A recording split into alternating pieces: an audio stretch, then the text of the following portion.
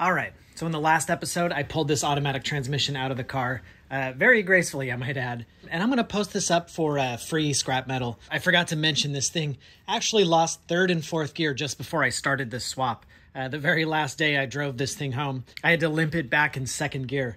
And I've had an automatic transmission warning light since the day I bought the car, so it was definitely time to junk this thing. So the first step today is to clean up the huge oil spill that seems to be inevitable anytime you remove a transmission. Then we'll take care of all of the things needed before I slam this manual transmission in there. Rear main seal, clutch and flywheel, clutch hydraulic line, all that stuff.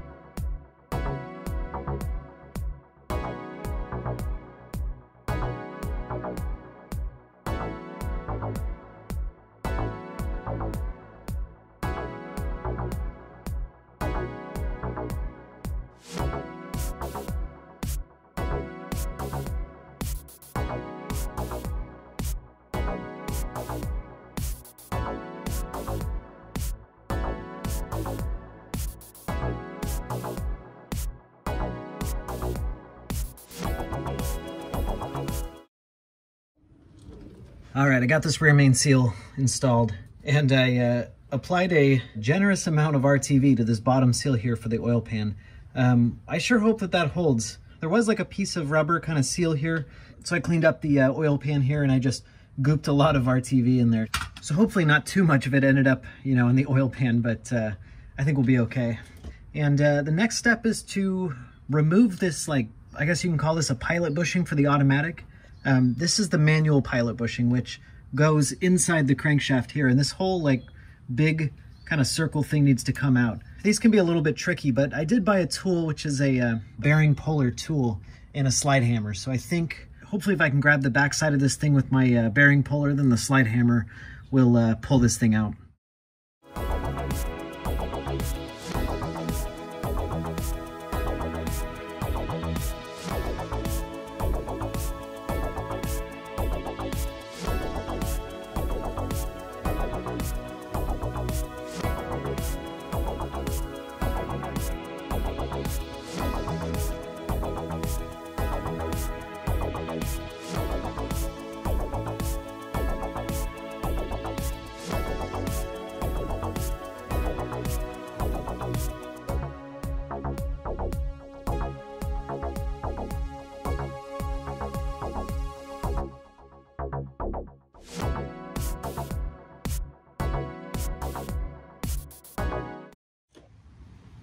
All right, I got that bad boy out of there finally. I had to kind of carve down my the kind of grabbers of this bearing puller because the gap was so small between the back of the crank and this thing. But once I got these carved down, it worked pretty good. All right, so next we just gotta tap this guy in there. Should be pretty easy. I'm just gonna find a socket that fits this size here.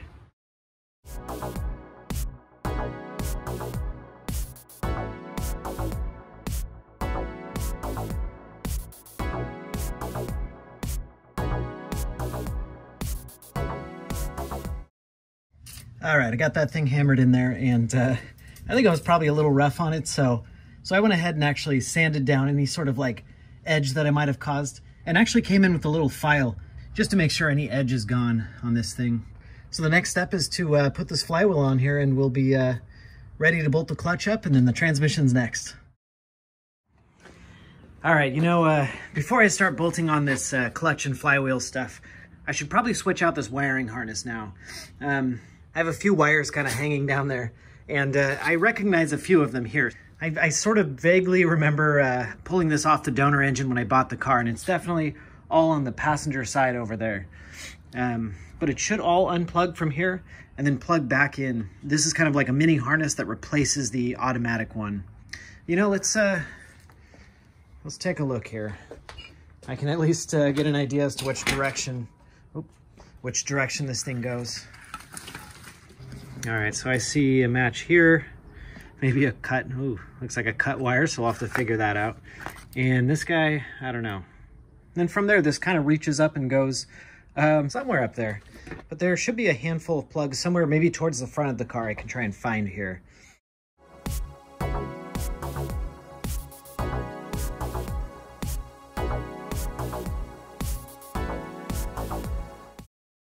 All right, so I think I got this wiring harness thing figured out. It does seem to be this harness here that plugs in right behind the passenger's headlight.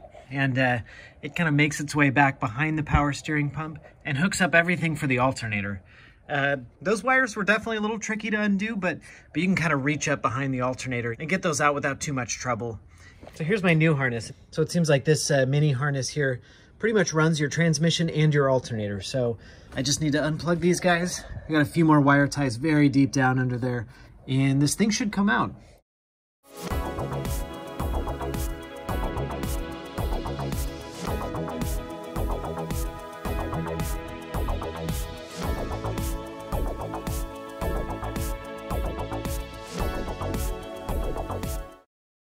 All right, finally got this guy out of there, and I didn't cut any of the wires, so I'm pretty proud of myself.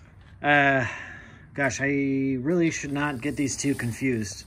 This is the new one, this is the manual one, and this is the automatic one I just pulled out. And so this guy is this one here. So I'll clip this one and solder it to my harness here. All right. Awesome, good to have this out. And that's pretty much it. I guess I can put this one back in, but otherwise, that's the last automatic part for this thing. So now it's finally time to start installing manual parts. All right, well, a little bit of unfortunate news. So I looked up online, and there's supposed to be a dust plate that goes between the transmission and the engine. And I don't have that dust plate. There's actually supposed to be 2 dust plates, and I have one of them. So I have this guy right here, which is kind of like an inspection plate that goes somewhere like below or to the side or something like that. This is the automatic, or half of the automatic dust plate, but it is different for the manual, unfortunately. And, you know, I could probably bolt this thing on without the dust shield, but I know that's not really a good idea. You know, these clearances are very, very precise. But yeah, that's a bummer, because I'm going to have to wait for it to get shipped. So, I don't know, maybe I think I'll jump on the computer and I'll check around Facebook Marketplace and, you know, whatever, offer up, and I'll see if I can find one locally, because I really wanted to get this thing in today.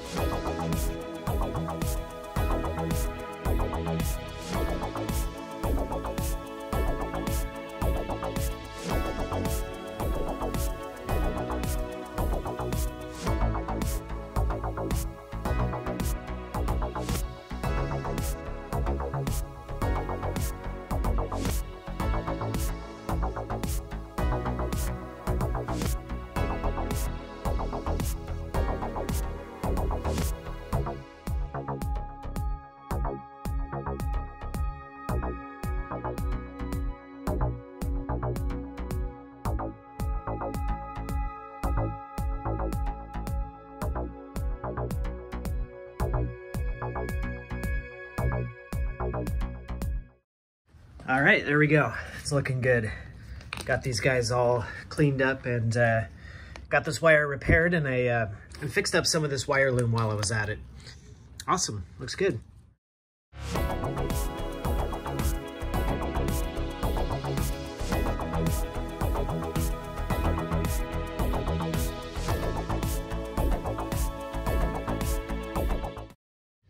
All right, so I got this wire loom ran back through here, got the alternator plugged in. That was interesting. That's a pretty tight little spot there, but I managed. I think that should be it. I think from here, these will run along the side of the transmission. I got this guy, which goes to the oil pressure sensor, but I'm not gonna plug this in yet, because I'm thinking I might try and replace this guy. I have the classic 300ZX kind of inconsistent oil pressure gauge, which is, it's a little bit scary, but supposedly these things get clogged up really easily, so maybe I'll try and grab a new one of those. And these last few wires here, I'm pretty sure are all, got this automatic transmission wires. These were the few that I cut right here. It looks like this is its own loom. If you look up there, you can kind of see it going into the engine bay. So I think I might try and just pull this loom out of there.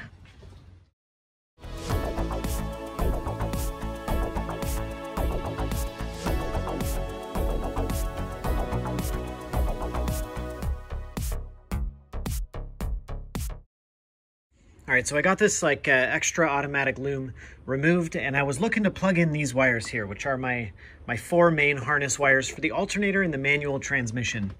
However, when I look down here, I can see that this guy is a 6-pin connector, and the one I have on my new manual harness is an 8-pin connector, and it seems like 7 are used.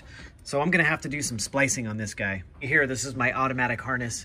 So just looking at the wire colors here, it does seem like 4 out of the 6 do match up. So we have like a blue, a yellow, black, another sort of yellowish one, and a red and white. So those 4 do match. However, the next ones don't seem to match. We got a white and green, we got another green wire and another green wire. A lot of green wires on here. So we're gonna have to figure out which wires match for these wires here. I mean, I'm assuming these 2 will match up to these guys. And then we do have this last wire on the end here, which is kind of an unknown thing. All right, I'm gonna go digging around on some wiring diagrams, and hopefully we can get to the bottom of this. All right, some awesome news. I did manage to get a hold of one of those transmission dust shield plate things.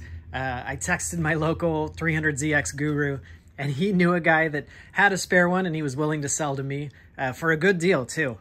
So thanks, Paul. You're a lifesaver. I can get this clutch and flywheel in today and get this transmission installed now. I also grabbed a new oil pressure sensor thing. I'm gonna install this thing too while I have good access to it. These things are notorious for failing like mine did. So fingers crossed this one holds up. It's made in Japan, so that's a good sign. All right, let's crawl under this thing and get this stuff installed.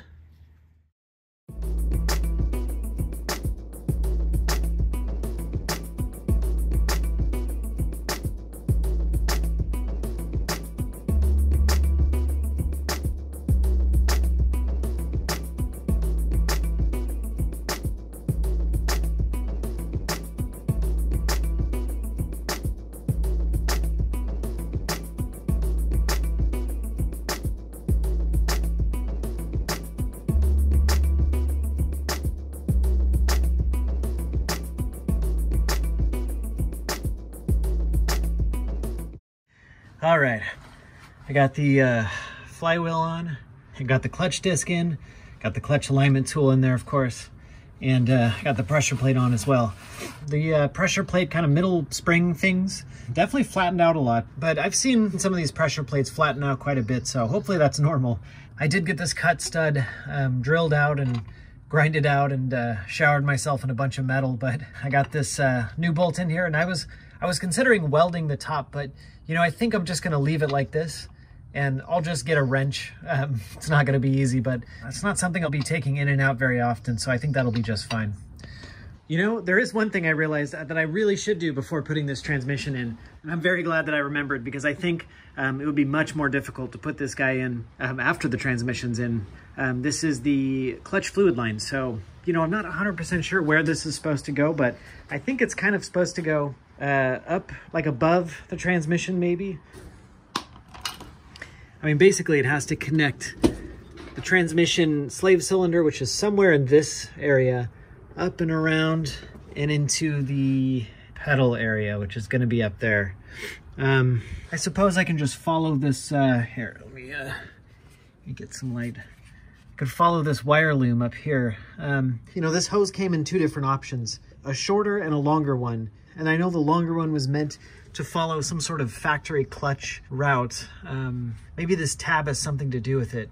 I think the shorter clutch hose was meant for conversions because, you know, you don't really have a clutch line to follow anyway. All right, well, that's the transmission side. Let's see if we can figure out where the clutch pedal side connects. All right, so here's where I'm pretty sure the stock clutch pedal bolts up and the clutch master cylinder connects to it here on the firewall. Pretty sure I'll have to drill out pedal mounting holes and maybe widen this hole up a little bit.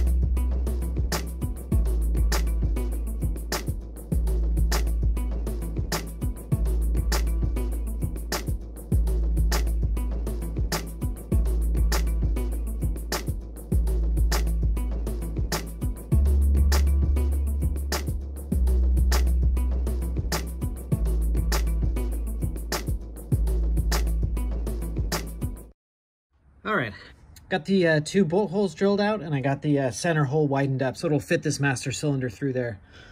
And I got to use my one of my favorite tools, which is this little right angle little like drill bit adapter. This thing is pretty clutch when you have like a really tight area to drill just like this.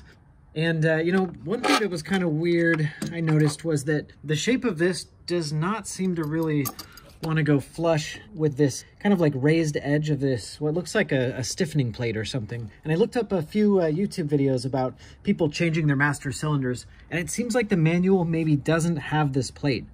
You know, and it seemed like it might have been spot welded right where the bolt holes go through, so that if you drill out those bolt holes, maybe you can kind of peel off this thing or something. But it seems like it's seam sealed on there and then painted on there. And I kind of like the idea of having a stiffening plate here to maybe help prevent the firewall from flexing a little bit. So I guess now I just have to bolt in this clutch pedal, bolt in the brake pedal, and actually this is kind of exciting. It's kind of an important moment. I'm officially putting the 3rd pedal in the car, so it's pretty tight up there, so it's not going to be easy to get this pedal removed and to get the 2 installed, but we'll see how it goes.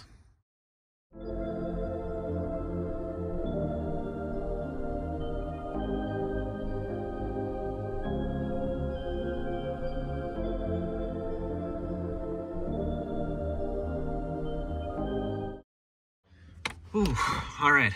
This brake pedal's kind of kicking my butt right now, but I think I almost got it. I got the 2 wires unplugged here.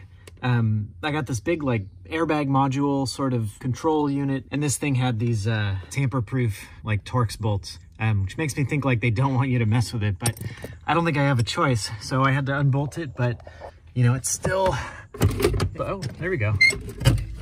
It's loose, but it won't come out. It's kind of locked in there in its place. So hopefully I can kind of push it out of the way just enough to get this thing out of there.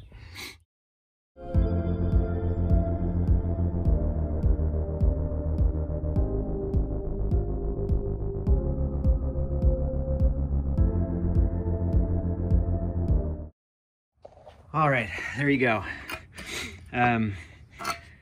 This is the manual pedal and the automatic pedal.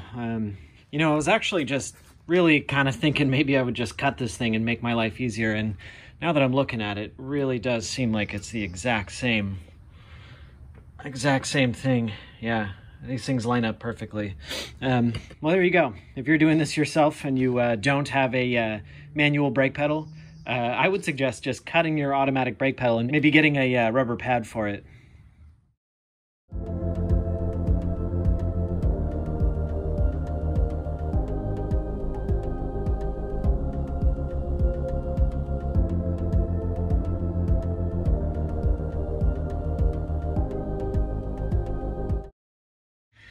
Success. And my bolts are lining up perfectly too. So I guess I got lucky and drilled them in the right place. I was a little bit worried about that because, you know, it seemed like those spot welds were kind of the markers for the clutch pedal bolt, but you know, I wasn't sure. Maybe if I leave it loose, kind of just like hanging there, I can move it around enough to work the new brake pedal back in, and then I can bolt everything up once I'm done. All right, let's give it a try.